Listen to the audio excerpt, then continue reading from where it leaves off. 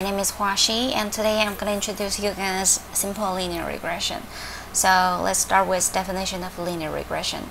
So linear regression, in statistics, linear regression is a linear approach to modeling the relationship between dependent and independent variables. In the case of one explanatory variable is called a simple linear regression. So there are several assumptions of linear regression. The first assumption is linearity. So the relationship between x and y, they must have linearity. And second, normality, which means that dependent and independent variables, they should have normal distribution. And third, homoscedasticity. So which means the variance of residual is the same for any value of x. So independence means that observations are independent of each other. So if you want to know more about assumptions and the definition, you can just simply visit this website. So here, this is the simple linear regression equation. So B0 is intercept, B1 is the coefficient of x, x is independent variable, y is dependent variable. So let's start with importing packages. So for a project, the first thing we need to do is import packages. So like pandas, numpy, and matplotlib, seaborn, those are common used packages. So these two are for data visualization. So after we import packages, let's load the data. So here I used panda read CSV because our data type is CSV. If our data type Excel, just using the Excel here, Excel like this. Let's see, CSV. So after we load the data, let's take a look at first 5 rows of our data. So as we can see that there are a lot of columns. And here I'm just gonna use square foot of living here as independent variable and price as dependent variable. So next thing is to declare dependent and independent variables. So I will call the independent variables as input and dependent variable as target. So I will select column here from our data df. So after we declared dependent variables, and then let's check the missing value. So just simply using isNow.sum here, it will return the total number of missing value in one column. So it seems that we don't have any missing value, so let's just keep going on. So the next step for linear regression is just to check the distribution for dependent and independent variable. So here I will go to do first for the independent variable. So here I used seaborn dist plots. It's really easy to use. As long as you just put the one column, then it will return the distribution of one column.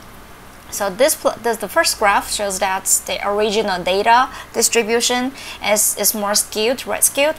However, after I transform the data using numpy log, and then I plot the distribution plot here, it shows it's more normal distributed and symmetric. And then the mean of this transformed data is around 7.5. Similarly, when I check the dependent variable distribution, the original data distribution is very skewed, and then after I take log to transform the data and to check the distribution is normal distributed and then symmetric. So after we check the distribution, let's go ahead to check the linearity and then homoscedasticity. So this scatter plot shows the relationship between x and y. Somehow x and y have some relationship between each other, because when we can see that when x increases, y also increases. However, it's not homoscedasticity, it's more heteroscedasticity, because we want to satisfy assumption. So how to satisfy assumption? Let's try use the transform the data here. So this plot is much better, much better, because we are able to see that all the points of variance are more consistent. and x and y have a linearity. So which means that we will using transform the data to do the linear regression. So there another way to check the distribution and the linearity. We can use seaborn joint plots. This plot is more fancy. So not only we can check the distribution for x and y, but also it will show you the scatter plots and then the regression line here. Of course, this is the joint plots before transformation, and this is the joint plots after transformation. So it's more normal distributed and then more linearity and homoscedasticity. So after we checked everything, now let's declare x and y using transform the data. So next part is linear regression part, modeling part. So in this part, I will introduce two different packages. The first one is sklearn and the second one is statsmodel. Both of them, they also have packages for linear regression. They do the same thing. That is really up to you. And then both of them, they have advantages and disadvantages. So let me introduce sklearn first. The first thing we need to do, of course, let's import packages from sklearn linear model. Import linear regression. So after that, here there's a little thing that I have to mention, that you need to reshape x value, because x is one independent. If we have several independent variables, that's fine, but if we have only one independent, we need to reshape, because sklearn requires 2D array. And then after we reshaped x, let's fit the model. In this part, it will doing the machine learning stuff here, and then after that we need to get some results. So here, first thing I want to explain is score. Score means r squared. So r squared represents how good our model is.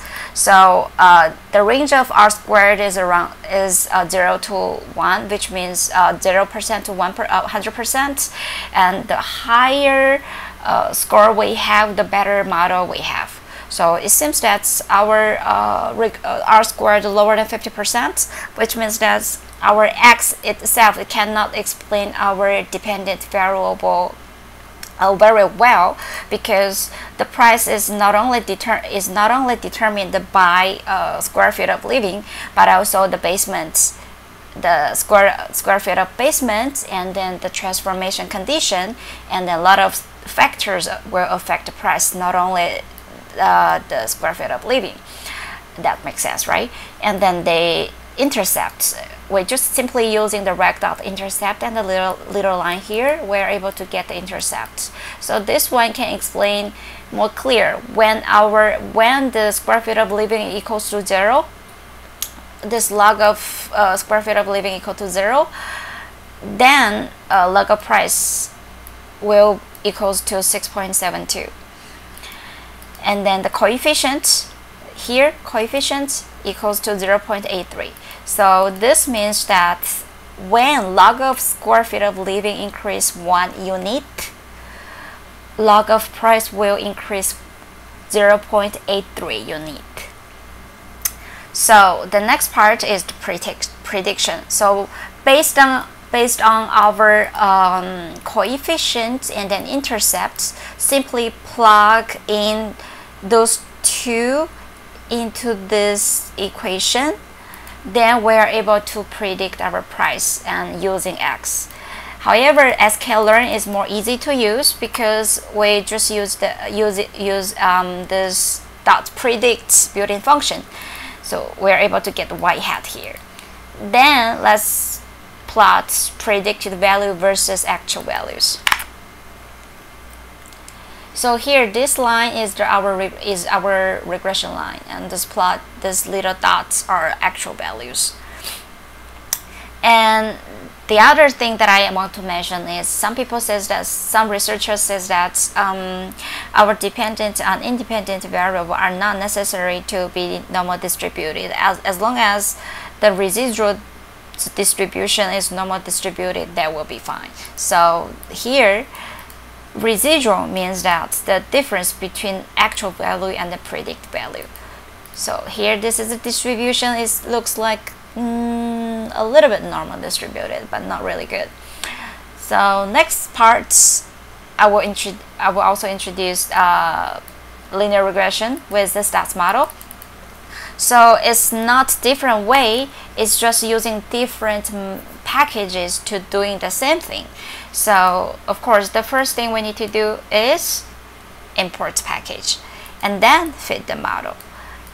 So here I want to mention that we need to add constants, otherwise there's no intercept.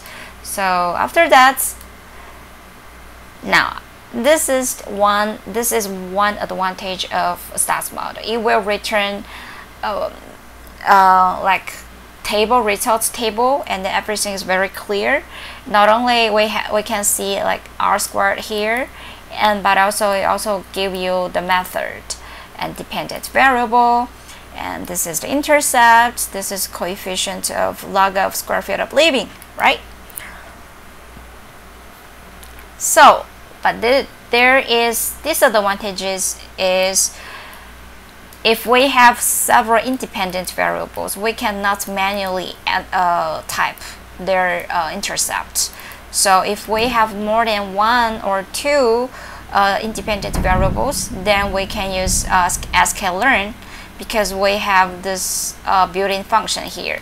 However, if we have one or two, that will be fine, because we can simply manually enter and type the coefficients and then intercept here. So let's doing the predict here and then plot predict values and actual values. So actually this plot and this graph are same, just different colors, and of course we also got the same results. So this is the residual distribution, and that's it.